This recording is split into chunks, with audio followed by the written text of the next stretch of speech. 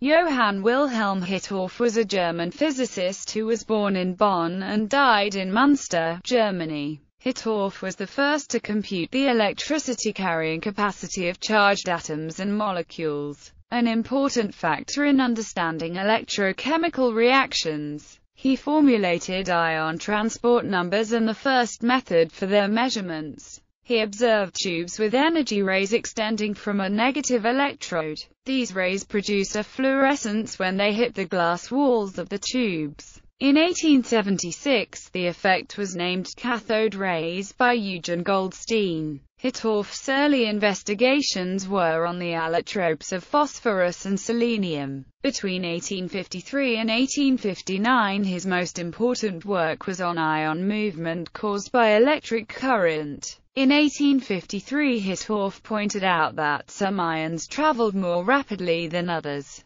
This observation led to the concept of transport number, the fraction of the electric current carried by each ionic species. He measured the changes in the concentration of electrolyzed solutions, computed from these the transport numbers of many ions, and, in 1869, published his laws governing the migration of ions. He became professor of physics and chemistry at the University of Münster and director of laboratories there from 1879 until 1889. He also investigated the light spectra of gases and vapors, worked on the passage of electricity through gases, and discovered new properties of cathode rays. In 1869, he ascertained that the cathode rays glowed different colors because of different gases and pressures. He noticed that when there was any object placed between the cathode and the illuminating side of the tube, then the shadow of that object appeared. His work led toward development of X-rays and cathode ray tubes.